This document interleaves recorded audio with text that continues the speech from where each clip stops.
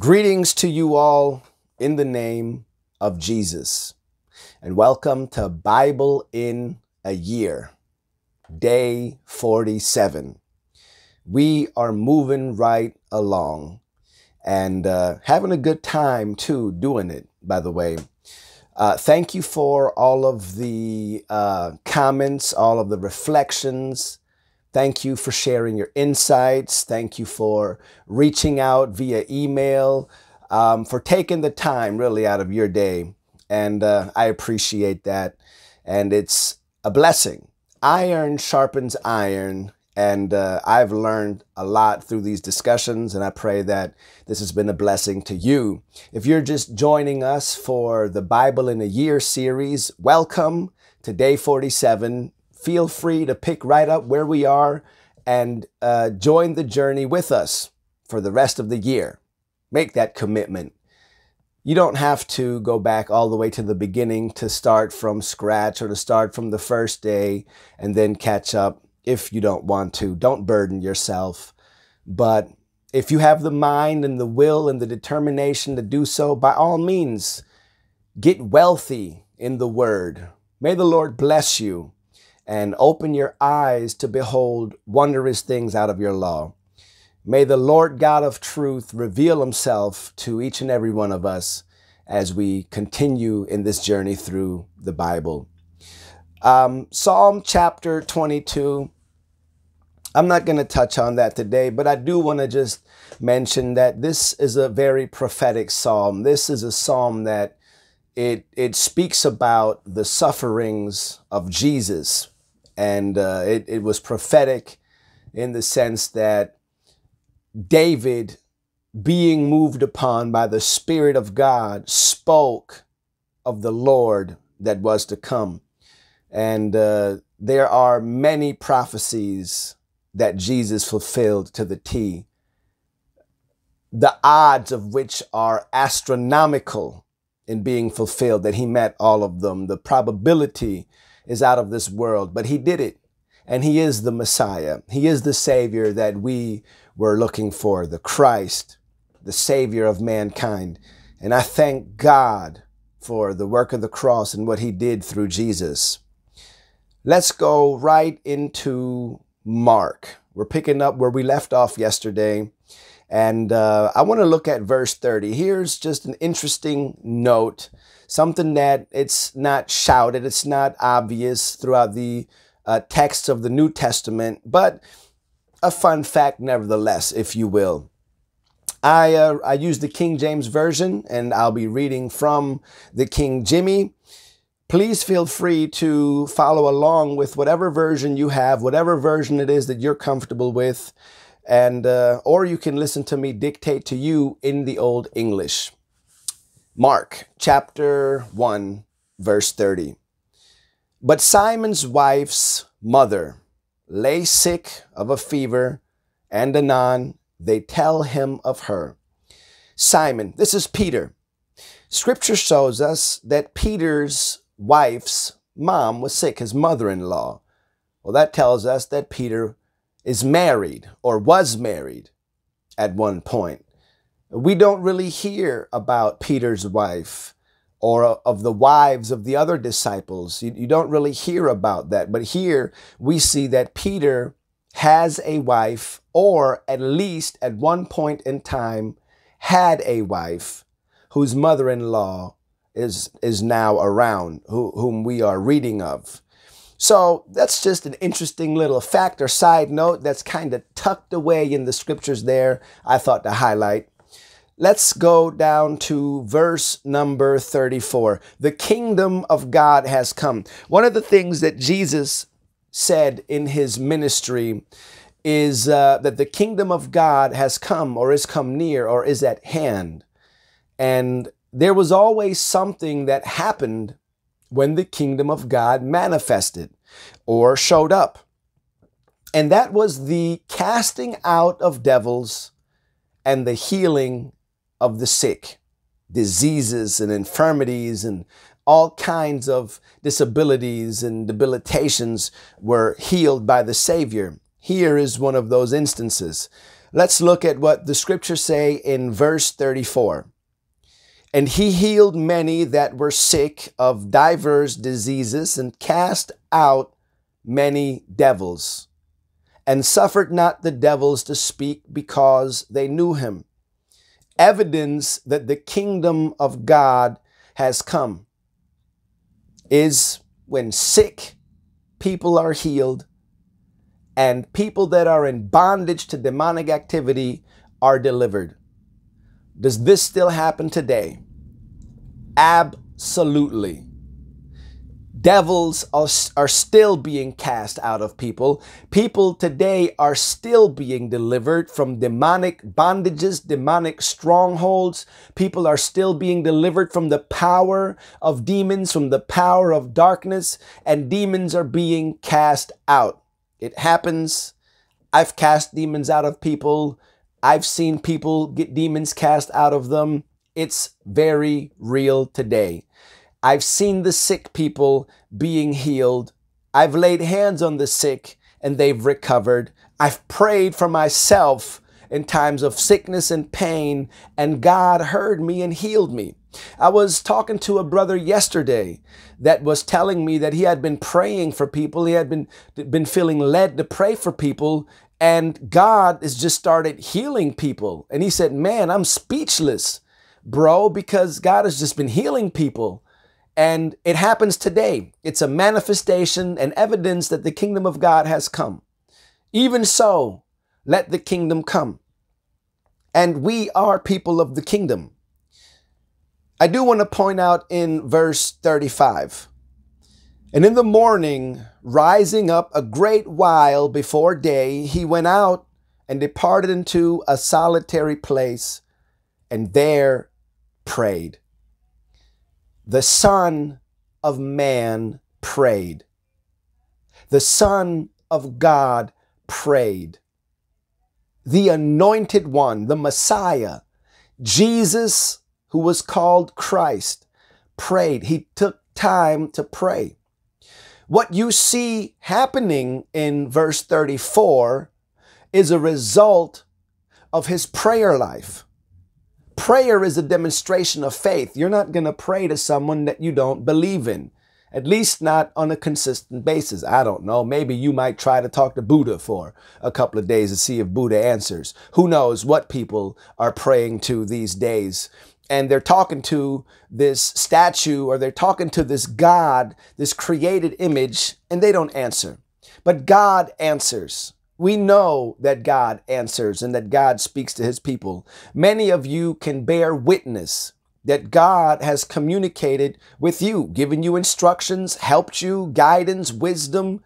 God speaks to his people today. And it's imperative that we find ourselves taking time to pray. Jesus got up early before it was daytime. The scripture says, a great while before day. Let's assume that day was determined to be when the sun comes up. Let's just say, hypothetically, 6 o'clock in the morning. The Bible says that he was up a great while before day. I would imagine, speculating here, maybe 3 hours. Maybe Jesus got up at 3 o'clock to go to a solitary place to pray. This shows us, you know what? It's imperative that we all have our time to pray with God. Jesus was in the house. He got up, left the house, and went to a solitary place. He wanted to be alone with God. He went out of his way to be with God. That's the example that he set. That's the life that we should live. There are times that, you know what, we need to go out of our way to pray, out of our way to get in touch with God. And we need to get up early and make time. Everybody has time. I've heard people say, well, I don't have time to do this. I don't have time. No. Yes, you do. We all have the same amount of time. You got 24 hours. I got 24 hours. You got 7 days a week. I got 7 days a week. Every single one of us has time. It's how we use it. I would suggest take the time from somewhere and go and pray. There was a time, I remember last year when I went to the annual Prayer Partners Retreat, and that's a ministry that my pastor has where a select group of men are invited to become a part of this ministry. It's a prayer ministry, powerful, powerful ministry. And we go there, and all day long we're in training. We're studying the scripture. We're listening to the teachings. We're in prayer often, all throughout the day. And at nighttime, we kind of chill and relax and play dominoes and whatnot and fellowship. And then early in the morning, it's time to go at it again. Well, it's very easy not to pray in the morning then because you're in a dorm full of people and it's just not convenient. But I determined that, I want to continue in my prayer. So I left early, a lot earlier than I would have normally gotten up, and I went to a solitary place on the mountain. We were in the mountains at the time. And I spent some time there. I don't know, maybe 20 minutes. It wasn't hours that I spent out there. But hey, I put in the effort and I did something that I didn't do before. Glory be to God. That's growth. But sometimes you got to go out of your way. Like, let's say the holidays are coming up and you're spending time with family. Family's coming over or you're going to be with family. Take time to pray. Go to a solitary place. If you're in a room full of people, step out and be alone with God. God might call you into prayer in the middle of the day. You might be busy. You might be in the middle of Walmart and God calls you into prayer. Respond, answer. Go to the bathroom. Go back out into your car and drive to the back of the parking lot and then meet God and be like, hey, Lord, I'm here. I felt like you called me to pray. How can I serve you? Do that. That's the kind of life that Jesus is modeling. That's the kind of life that's empowered to manifest the glory and the power of the kingdom because we ourselves are portals of God's power. We ourselves become a gateway for his power to pour through us. And that's an important place to be, an important role to fulfill. And we all, as the children of God, have that privilege. So I want to encourage you to pray. Let's slide down to verse 44. And the scripture picks up, and saith unto him, see thou say nothing to any man, but go thy way, shew thyself to the priest, and offer for thy cleansing those things which Moses commanded for a testimony unto them. But he went out and began to publish it much and to blaze abroad the matter, insomuch that Jesus could no more openly enter into the city, but was without in desert places, and they came to him from every quarter. Jesus healed the man and told him, listen, don't tell anybody what I did. And the man went and blasted Jesus. I mean, he put Jesus on blast, told everybody. And because of that, Jesus couldn't walk into the city openly anymore. They all knew, they all expected. Jesus wanted to be able to do his thing and walk throughout the city so that he can be about his Father's business, but now he couldn't. The power of just receiving instructions, even though we don't understand what God is doing or what God is instructing, it's good for us to follow. One more section here in Mark chapter 2. No. Wait. I got ahead. We are in Mark chapter 2, but there was one verse that I wanted to point out. Verse number 4. And when they could not come nigh unto him for the press, because your boy snitched, well, not snitched maybe, but he blasted the matter, and now there's a whole lot of people. And when they could not come nigh unto him for the press, they uncovered the roof where he was, and when they had broken it up, they let down the bed wherein the sick of the palsy lay. These are good friends to have. Friends that will carry you to Jesus when you are not able to yourself. These are intercessors, prayer warriors that lift you up, and it's good to have. When Jesus saw their faith, he said unto the sick of the palsy, Son, thy sins be forgiven thee. I just want to pause here. One, these guys had faith in Jesus. Two, their faith was evidenced. The Bible says that Jesus saw their faith. How? What did Jesus see? To where he could say he saw their faith. These friends broke through the roof to lower their lame buddy down to where Jesus was, because they knew, having heard from all these other people, that this man heals people. They believed, hey, he can heal our friend. We need to get him to Jesus. And they did it any way possible. Their faith was evidenced by works, and it was the works that Jesus saw. James says this, faith without works is dead. Had these men not expressed their faith by their works, their friend would not have been healed, even though Jesus would have healed him. This shows us the power of our faith and the evidence of our faith, which is works. The things that we do that show that we believe, God sees that also, and he looks for that. For without faith, it is impossible to please him. Against tradition. Here's another concept that is important for us to get a hold of. Mark chapter 2, verse 16 through 17. And when the scribes and Pharisees saw him eat with publicans and sinners, they said unto his disciples, How is it that he eateth and drinketh with publicans and sinners?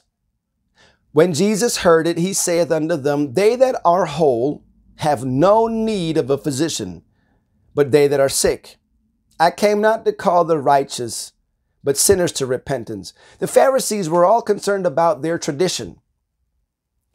Jesus didn't care about the tradition of man, not even religious tradition. Just because a religious sect creates a tradition or upholds a tradition doesn't mean that it is truth.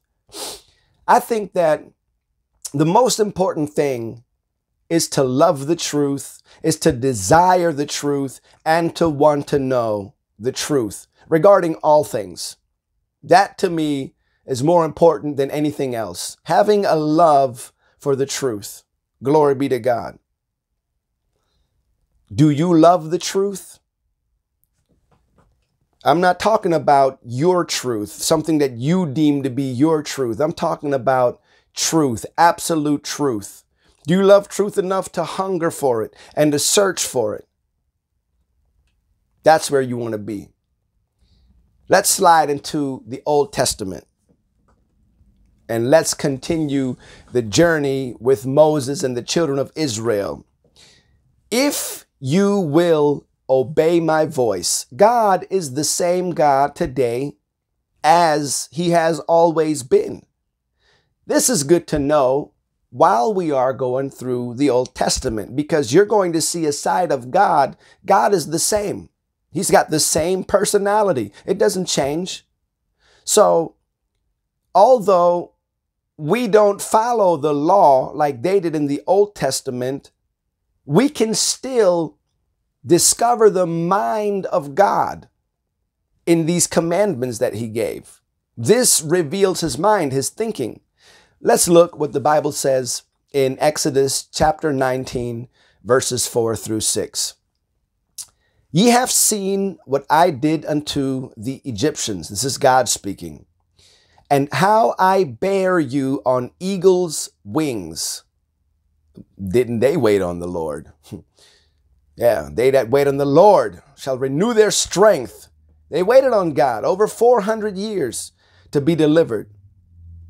And he says, and brought you unto myself. I brought you to me. Now, therefore, if ye will obey my voice indeed and keep my covenant, then shall ye be a peculiar treasure unto me above all people, for all the earth is mine. Key words. If ye will obey my voice. The same is true today. Today in the New Testament, Scripture isn't null and void because we're in a New Testament or a new dispensation. We still have to obey the voice of Jesus. If we want eternal life, then let us do what the Savior said needs to be done. Point blank, period. We can't do it our way. We never were able to do it our way, and it's not going to count now if we do it our way. If we take Scripture and interpret it into what we want it to mean because we have some kind of bias or because of some kind of pride issue, and we're making it to say what we want it to say, well, we've created a God for ourselves. No, that's not how it is. We have to obey Jesus. We have to obey the voice of God. We have to obey the word. It's always been that way, and it will continue to be that way until Jesus comes and establishes his kingdom. And even then, his word will be law until eternity. I wanted to highlight in verse 10 of chapter 19.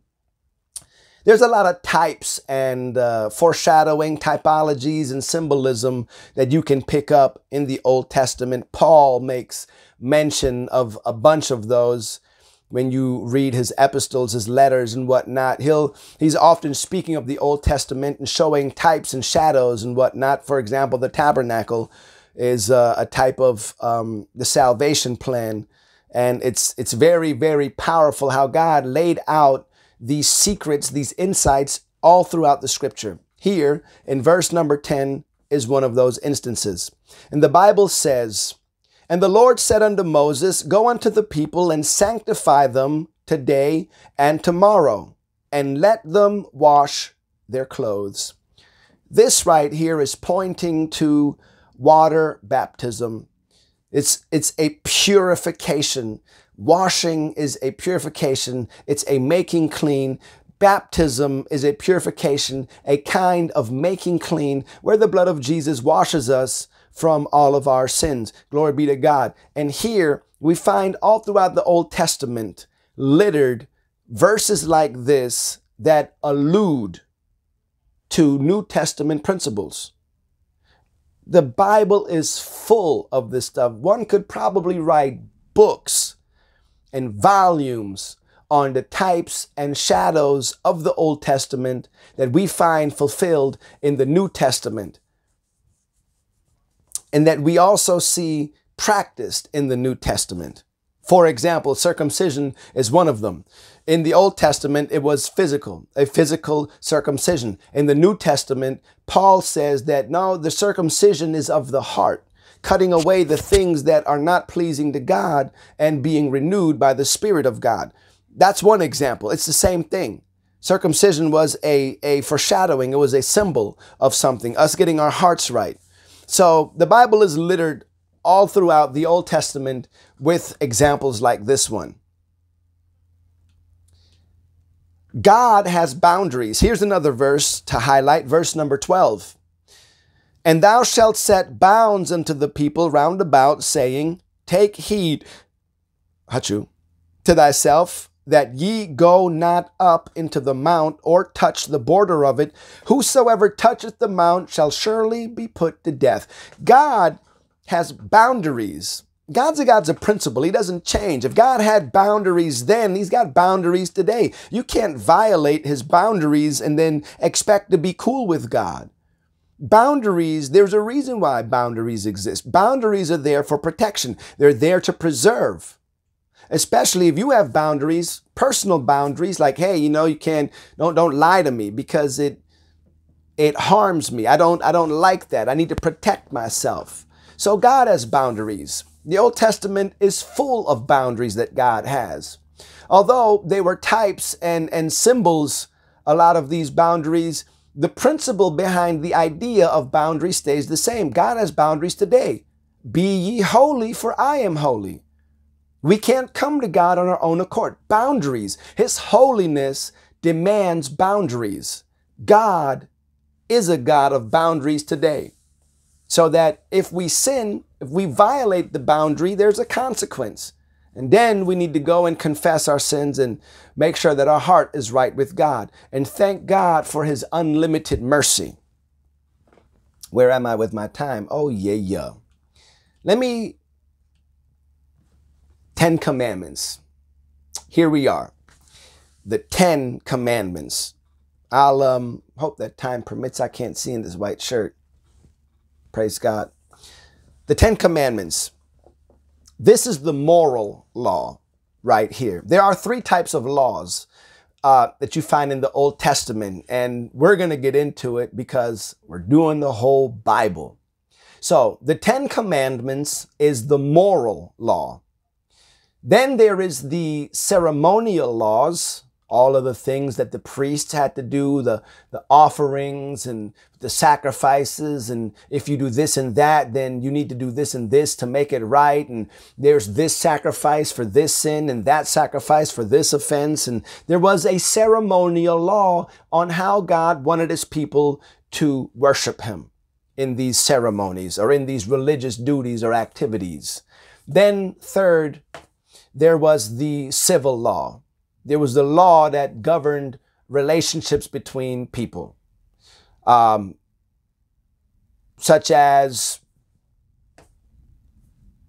what's a law? Oh, if I'm out in the field and I throw up my hoe or my pickaxe and the head from the pickaxe dislodges and kills one of your cattle, then you can come and get one of my cattle, or something to that effect. It was a civil law governing between peoples, dealing with relationships.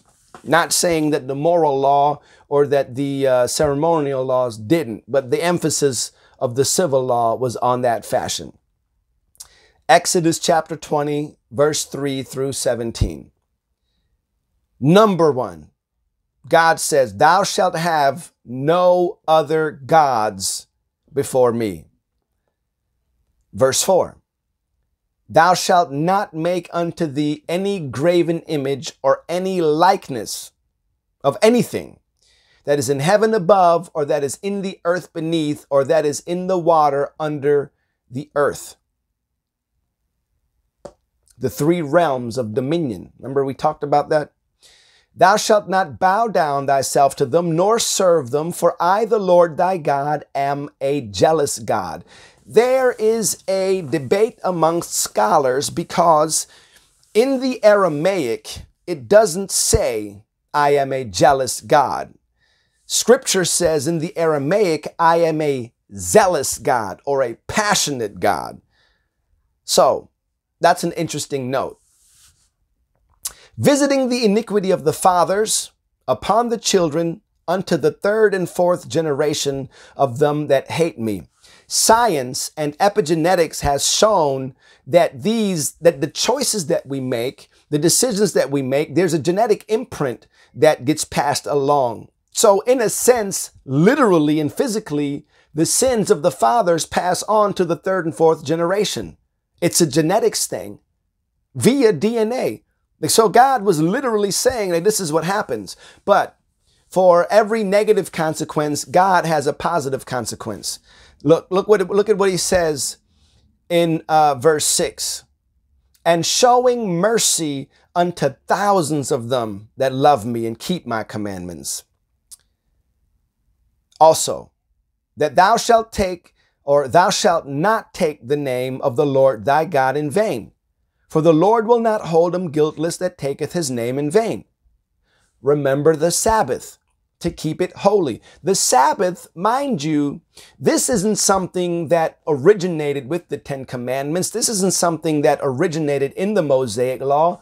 Keeping the Sabbath was a principle that God instituted from the very beginning.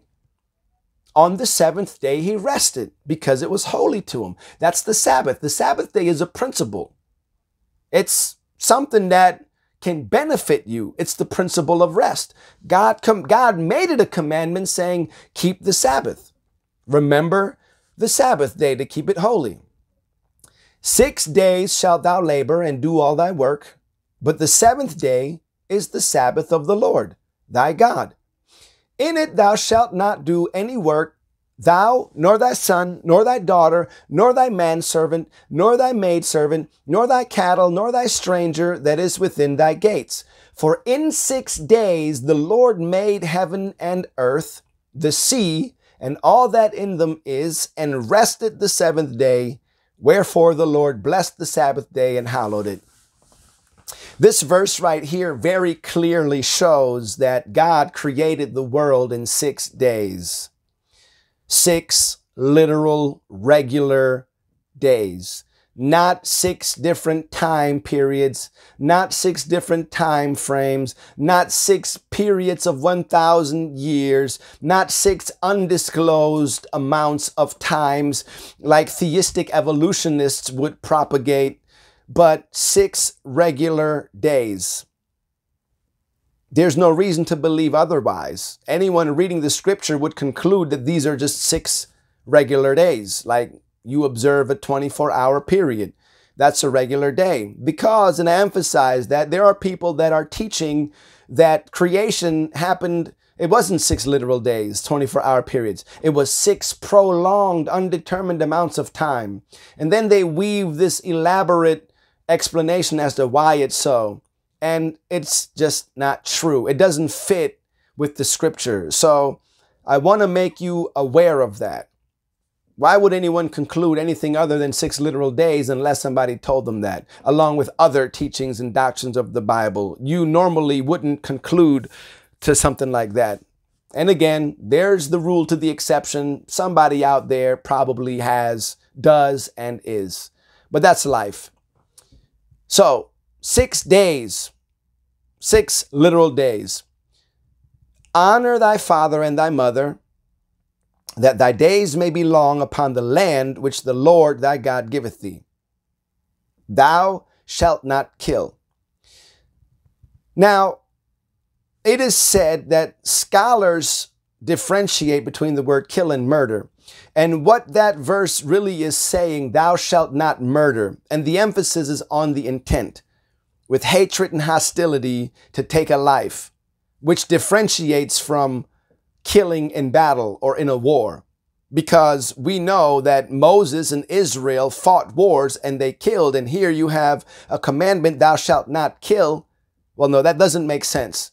So we have to properly rightly divide the word of God and understand that there's a difference between killing and murder. And the difference is the intent of the heart.